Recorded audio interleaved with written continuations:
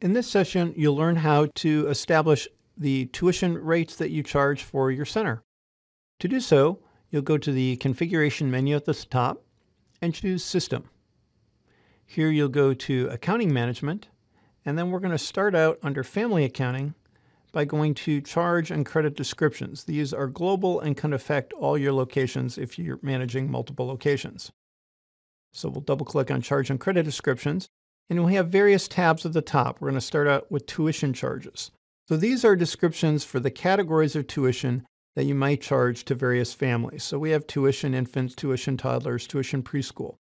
Yours may be broken down differently. You'll want to break it down based on the standard rates that you charge and the different categories of rates that you have.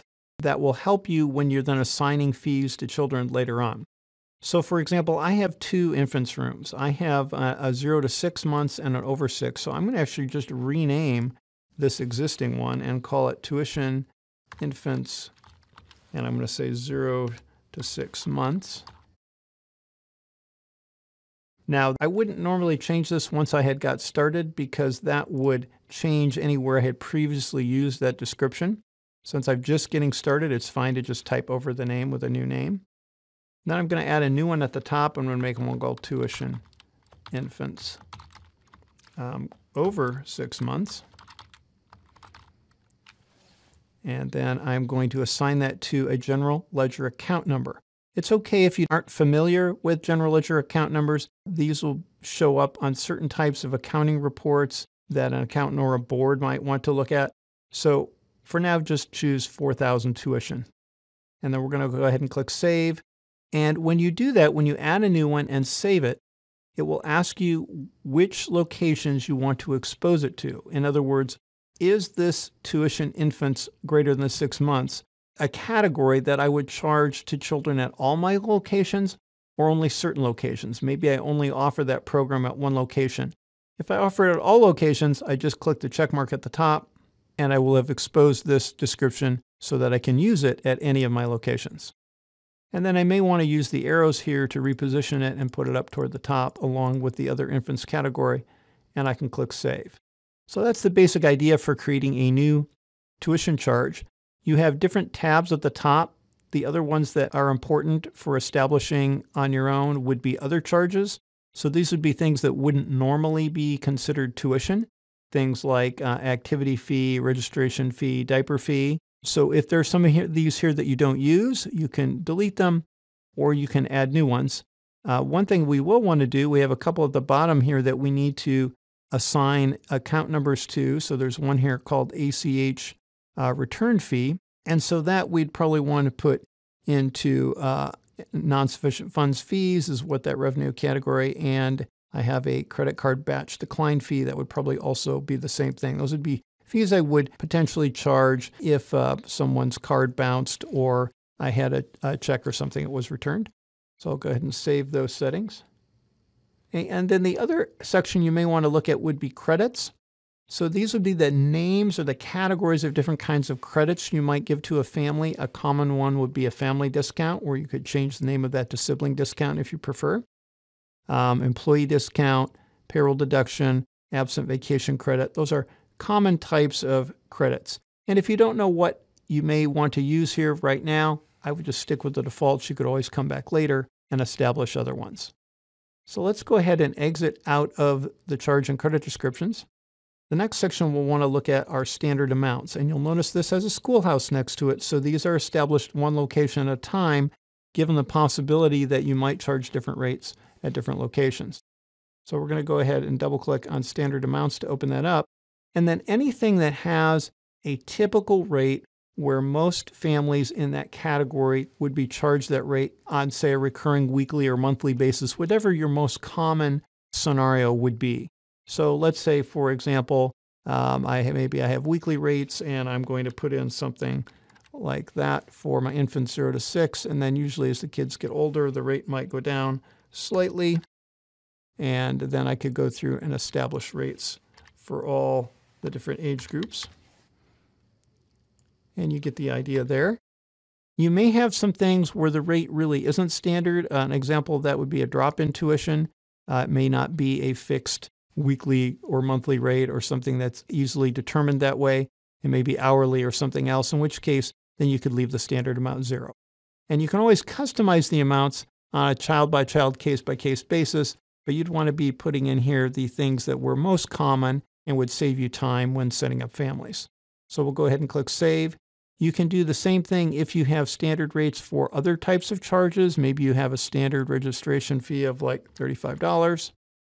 You could save that. If there are things here that don't have standard rates, you could leave them 0. Under credits, you may have a standard family discount.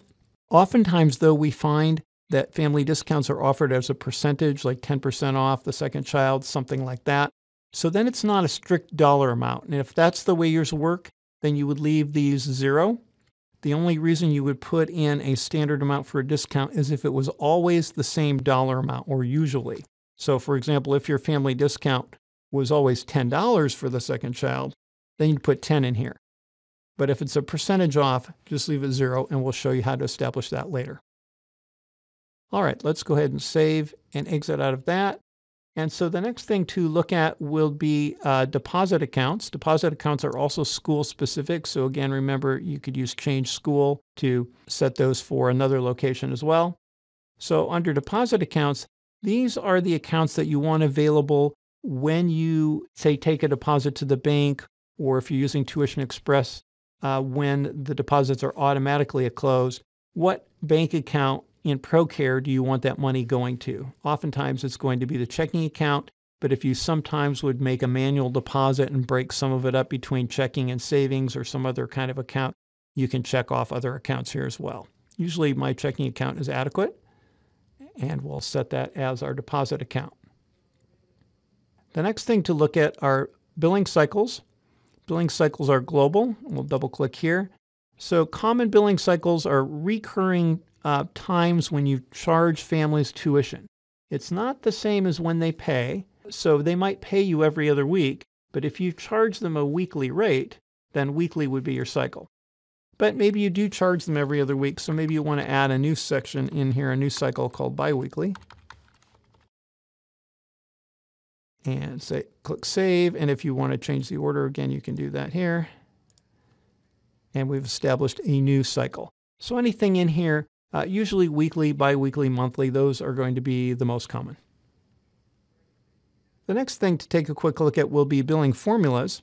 If you have the attendance tracker module of Procare, billing formulas allow you to bill things like an hourly rate or half-day, full-day rate, or extra hours or late pickup fees, things like that. There are many billing formulas that are in here by default, so I just want you to see that these are available to you. We can typically build custom formulas as well if your situation is unique. You'll want to talk to our training and technical support teams about which formulas might be most appropriate for your center. The one that we'll look at today is called After Hours Pickup, and we'll double click on that, and I want to show you a quick change you can make in here. So a couple of quick changes. One is typically these late pickups are by the minute, so we've got it set as a default as $1 a minute. If you charge a different rate per minute, that could be entered there. The other thing we want to look at is on line 5, we have the time of day that this kicks in. So in this case, it's set to 5 o'clock. So if I do close at 5, if I really want to give like a little grace period, like a 5-minute grace period, I would probably want to set that to 5:05. So that means it wouldn't start actually charging them till the minute after that, till 5:06. If you close at a different time, you might want to establish that here as well. So I'll go ahead and change that to 5:05, click Save and Exit, and now I've got my after hours pickup set up. And then lastly, if you have agency accounting, if you work with subsidized families, you'll want to establish who your third-party agencies are that you work with. So we'll double-click on third-party agencies. Right now I've got in here by default county and state. I'm going to delete those because I don't call those that in my area. I'm going to delete them both, and I'm going to add a new one, and I'm just going to call it DHS. And you could put in the contact information here if you want to. It's not necessary. And that will then ask me to choose to expose DHS to the locations at which I might use it. So if I have subsidized families at both locations and I'm working with DHS at both, then I have them marked all. I have that appropriately.